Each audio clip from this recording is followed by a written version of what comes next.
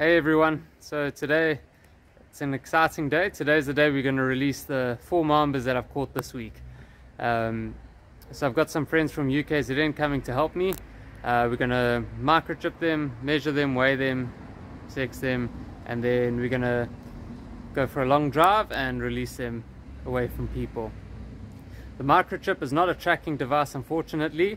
It's just to see if we ever recapture that snake, we'll know, and we'll know its history. We'll know where it was caught, where it was released, how much it's grown, stuff like that. So it's very interesting. A GPS tracker we don't have. If anyone would like to sponsor one, you're very welcome. But for now, it's just the microchipping. And so far we've learned a lot about black mambas through the microchipping project.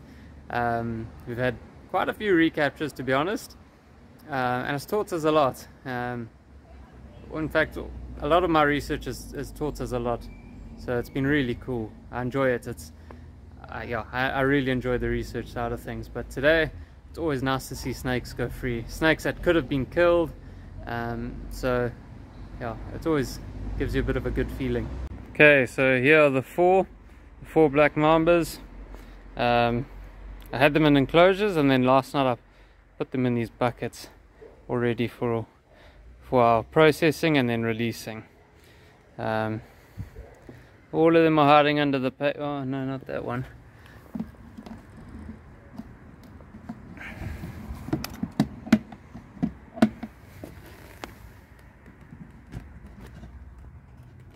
There you can see that one's hiding away. I think it's a bit early in the morning for it. Hasn't quite woken up yet.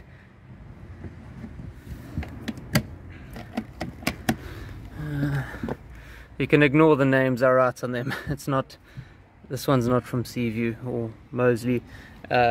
Sometimes when I have a few mambas like this, I'll write on them just so I remember who's who. Although, luckily for now, I think I can remember who's who. No, I can. Yeah, this one's made a bit of a mess since last night, which isn't great. But slippery mamba, it looks like he's going to be. In fact, this snake we did process, but while we were doing that I noticed a really nasty injury on it. I did notice it when I caught it, but I didn't think it was too bad. But when we were processing it, I saw it needed veterinary attention. So yeah, we took it to a vet, got it fixed. The vet's at Dangerous Creatures at a shark SeaWorld, and it's been getting antibiotics, but it should be good to go free now. It's strong. Actually handled it last night, so I reckon it's definitely fine to go free. Okay, so these are the microchips. They're the same microchips that people put in their dogs and cats. So as I say, it's not a tracker, it's just to see if we ever recapture that snake. So really helpful, really helpful. Verback have been really good to me over time. They've sponsored me a lot of microchips and this nifty scanner. So it saves me from going to a vet and scanning it every time. So I've got a scanner, and as you can see, I've written my name and number just in case it gets lost. And yeah, it's been really valuable stuff for our research, this. So I'm very grateful to Verback.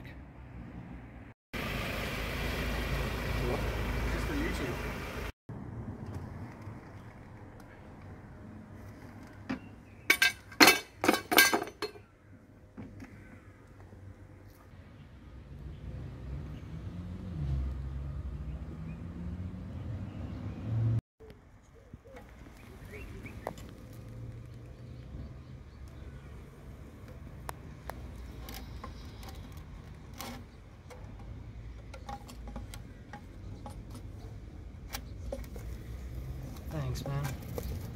Nice. Good.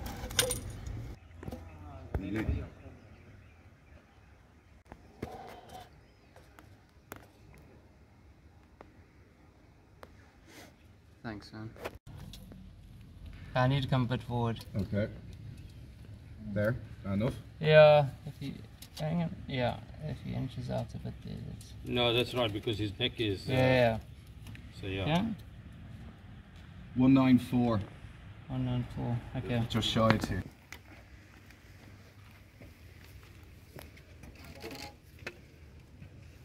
No. And 3.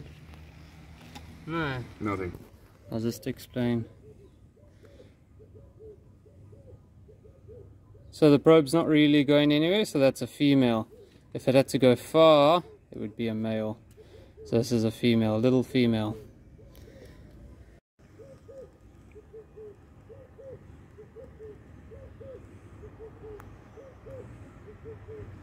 So the microchip's just under the skin.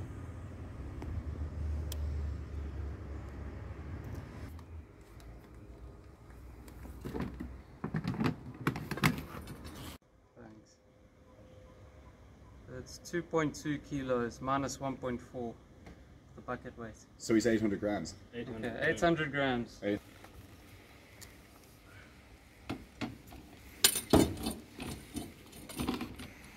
Okay, you want to go this way? Thanks. Okay, let's get in the tube. Is it going to fit?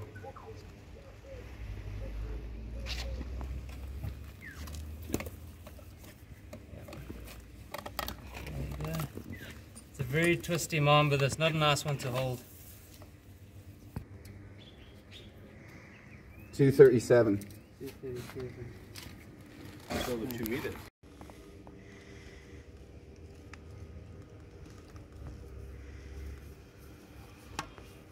No, none of them.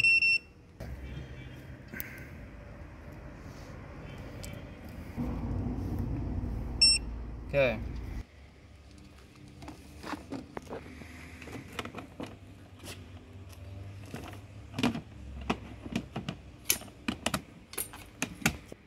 .6 minus 125. 2.6 minus 125. So when they're shedding, they're a bit more grumpy and they're a bit more difficult to hold on to. Because they can't see so well. Makes them more defensive. That milky blue, that's how we know it's going to shed its skin. The mouth never changes colour.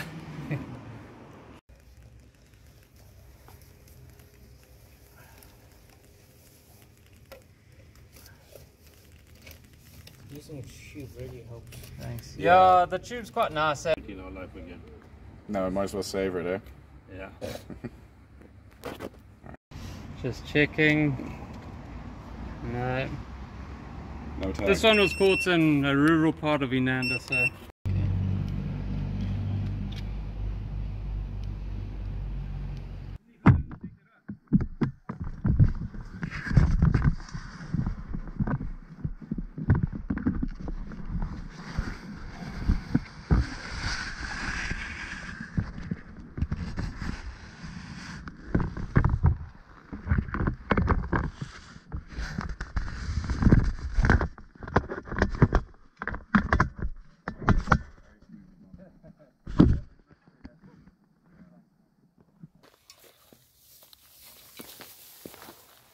Wow.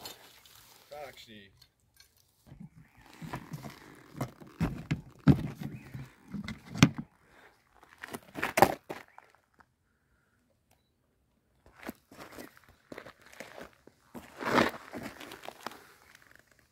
Lines me, Nick.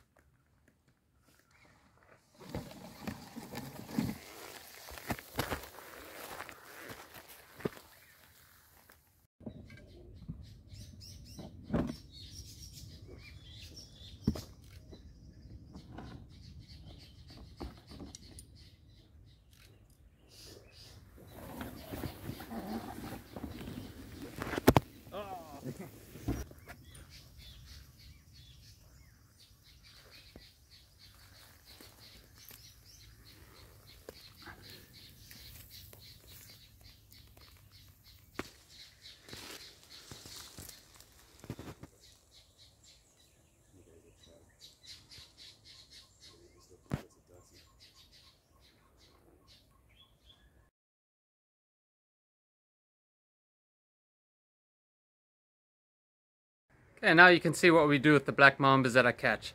I don't sell them, I don't kill them, like some people have asked in the past. Don't know why I do that. I don't just go and drop them at the end of the road that I've caught them in. We release them, and we don't release them all in one place. It just wouldn't make sense. So we drive around all to different areas releasing them, and we don't microchip them and go and release them next to homes. I don't want to catch them again. We try and take them far from people, so yeah, we don't want them caught again. If you'd like to contribute towards our research, which is trying to understand and help conserve Durban's black mambas, you can phone me if you need a black mamba removed. If you have a sighting of a mamba and you've got a photo or video of it, you can send that to me. Anything involving black mambas, you can just let me know, and that would help us a lot. Thank you.